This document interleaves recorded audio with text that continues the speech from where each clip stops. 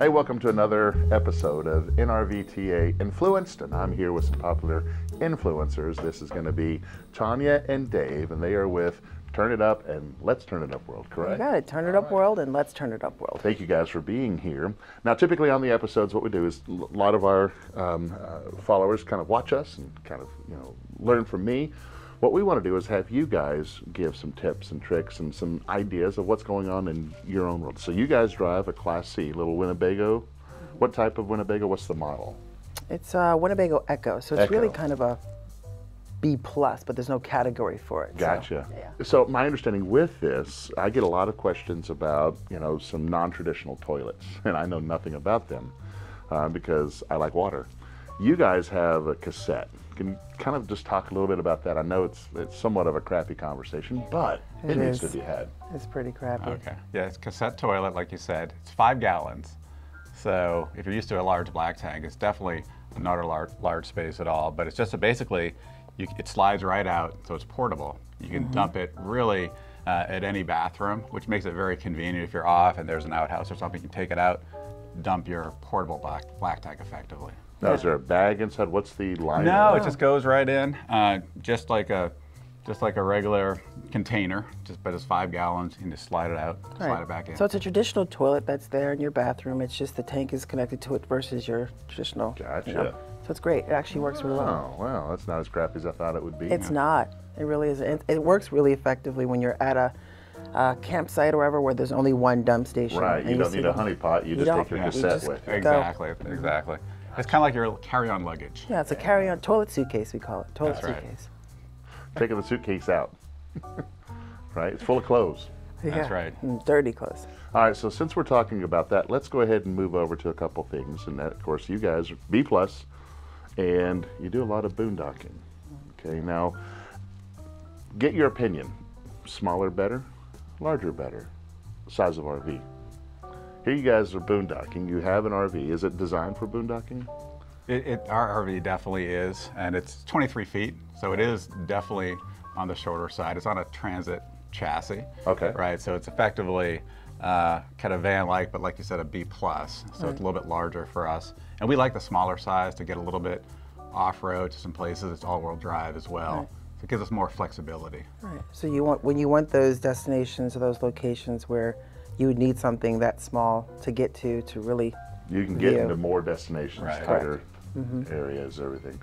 So tell me, how do you guys do it? So and how long? So when you guys boondock, for a lot of people who may be looking at doing that, what's your schedule? What's that like? When you say, all right, we know with this particular RV, we can do this for 3 days, 5 days, 10 days. Kind of walk us through that. Well, we've tested it.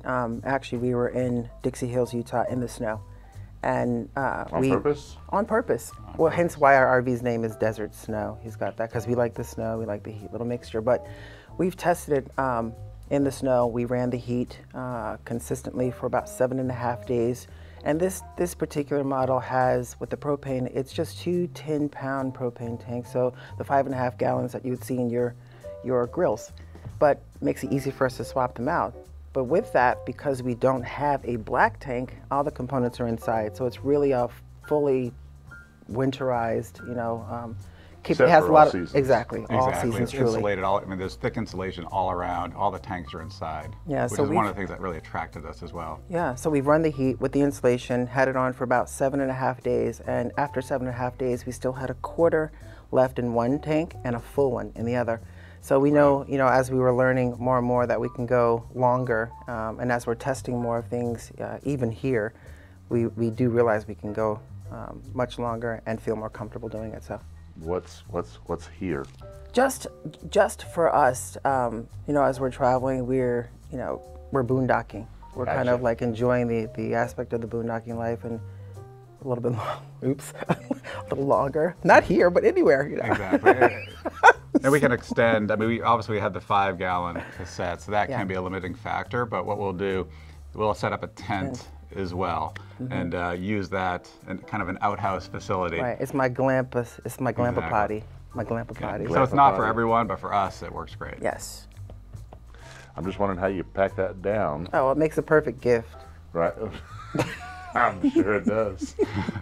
That's where the baggies come in, huh? That's where they come in. Okay, I see. All right, so we talked about the vehicle. We talked about, being in cold weather. Let's talk about, say, food prep or, preparation for that. You're going to go off, you're boondocking so many days. What do you guys do? Yeah, I do a lot of the shopping. I do like to cook. So I'll try to, mix up between the canned goods, the things that, you can go a little bit longer with. Versus we have a pretty decent sized refrigerator for such a small space, but we also have an external that we can turn into a freezer. Gotcha. So it allows us to be able to think about our meals. I wouldn't say prepping. I haven't prepped yet. Yeah, well, come on over. I got some catfish for you. Exactly. And we like to grill as well, so we'll definitely grill some items when we're out there. Right. So inside, do you tend to cook outside the RV a little bit more, especially in the summer? Oh, big time. Almost all the time. Because, all the heat gets trapped inside. Big time. All right. Big time. Well, what are some quick tips that we could just throw, just some rapid fire, some quick tips that we can throw to maybe some viewers who are thinking about either RVing, boondocking, maybe going with the B+, whatever it may be, just some things, hey, this is what we've learned. Here's a good tip. Okay. I think the first thing is really know your rig. Yep. Right, because every rig is going to be different. Our rig obviously is really designed for getting, off rig, unplugged, that kind of thing as well. But not every rig is designed that way. So definitely know your rig, know what you're capable of, and just try to reduce use of energy as well, right? If you don't know, make sure you know the weather forecast, and if it's not too hot, don't run the air conditioner, because that really sucks a lot of energy, and keep your windows open, the fan on.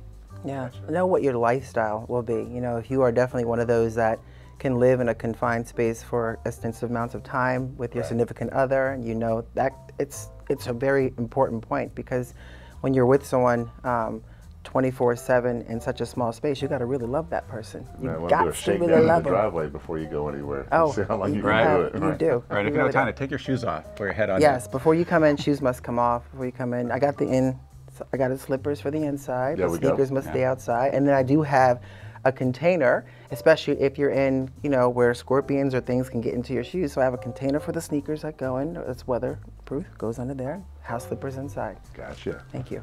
All right, any other tips? Yeah, I think the biggest thing is for us when it comes to the boondocking is have the essentials you need. Have a compressor if you're going to go out for a long amount of times. We tend to have that.